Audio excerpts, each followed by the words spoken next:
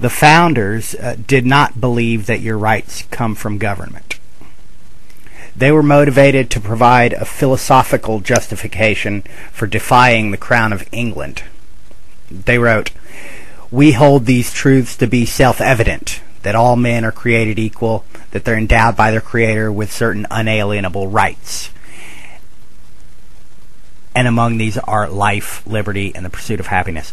When they said, we hold these truths to be self-evident, they were saying that what follows is based on an axiom. Something is said to be self-evident when any proof you could offer for it would be less obvious than the proposition itself. And one would be irrational to not believe it. When you hear philosophers say something like axiomatic or properly basic or self-evident, this is what they mean. All proper reasoning is based on an axiom. All arguments are based on an axiom, or sound arguments are, or at least a premise that's highly tenable, that's very easy to defend. For example, most people prefer ice cream to a nail through the hand. That's not an axiom, but it's easy to defend. It's a pretty safe assumption. An example of an axiom is that 1 equals 1. Let's see. This is that they are endowed by their Creator with certain unalienable rights. It means that rights don't come from government. Where do they come from then? They come from God. They just went to great lengths to make it clear that our rights are natural, ingrained in us, and from God. Now, that I'm reading this all out of the Declaration of Independence shouldn't lead anyone to suspect that our rights come from that document. Please. That's not the case. Nobody believes that. The founders didn't believe it, and there's no good reason for you to believe it either. Okay, I've iterated that enough. I hope. So they were saying that since we have these rights, it's self-evident that we have these rights. It follows that there are certain ways we ought to treat one another. And since these rights are natural, they don't come from law or government.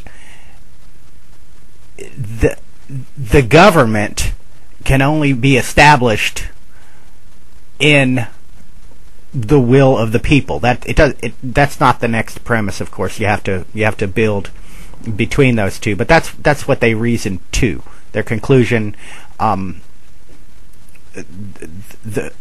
we're gonna defy you and set up our own government, and our justification for this is that we have natural rights and you're violating them.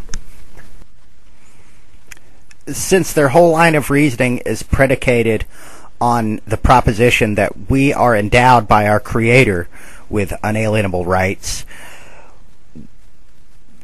it needs to be the case that that proposition is in fact self-evident,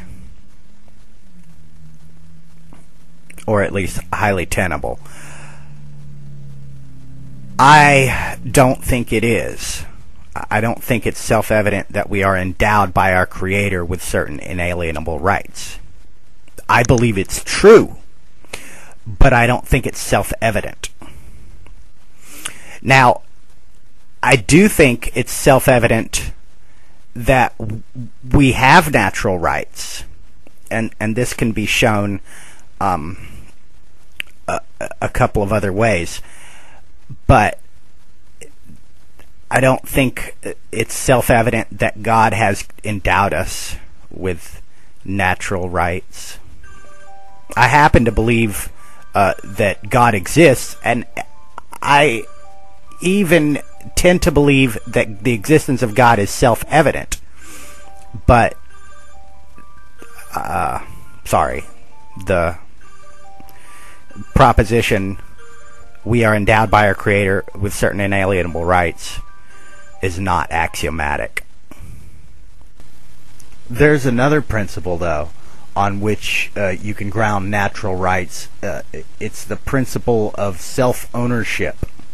It's that you own your body, or your body belongs to you. Now, from that, it follows that you're capable of owning something. So you could then, in principle, be capable of owning something else. And now, I'm sorry, I need to ground that, don't I? If your body is owned by anyone, it has to be you. You're always in possession of your body. You can't, as far as I know, dispossess yourself of your body. Now, it doesn't follow necessarily from that there is any particular way that anyone else ought to treat you. It does, however, follow from that there are ways in which others ought not treat you, given that they don't own your body and you do. There are things that they have no right, no place in doing to you. And one obvious one is initiating force. That's not their body. That's your body, and that person doesn't have a right, doesn't matter who that person is, to initiate force against your body, because it's yours. And that goes for space too.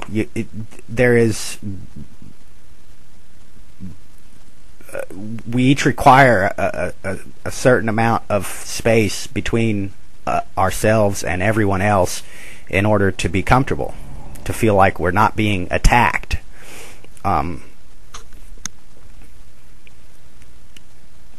Now, if I own my body, it also follows that I own whatever I produce with my body.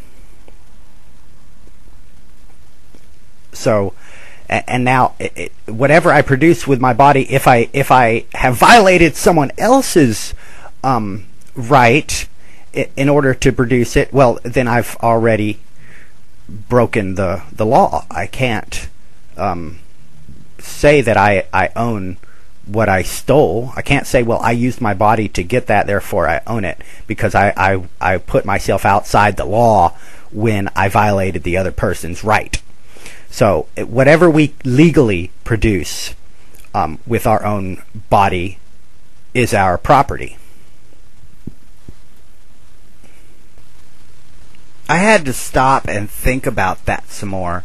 The principle of self-ownership, I think, is not, after all, axiomatic, because it entails the concept of ownership, which is not axiomatic. It's intuitively perceivable. We all seem to understand it, but I think it needs building to. It's not self-evident that anything can be owned. So we don't have an axiom.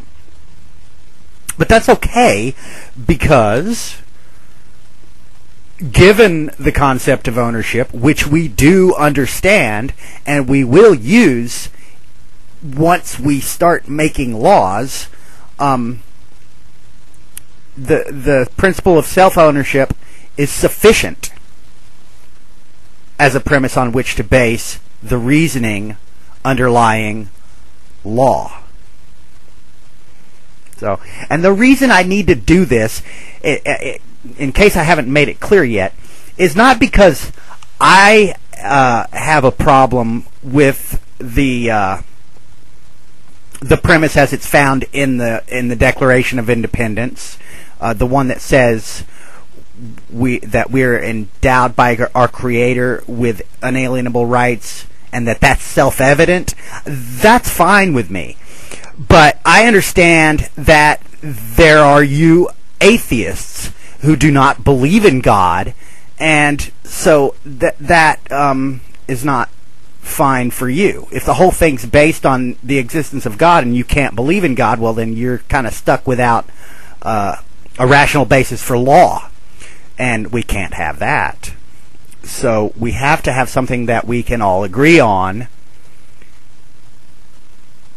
And the religious people don't have any problem. I can't imagine a religious person who should have a problem with the principle of self-ownership as I have articulated it.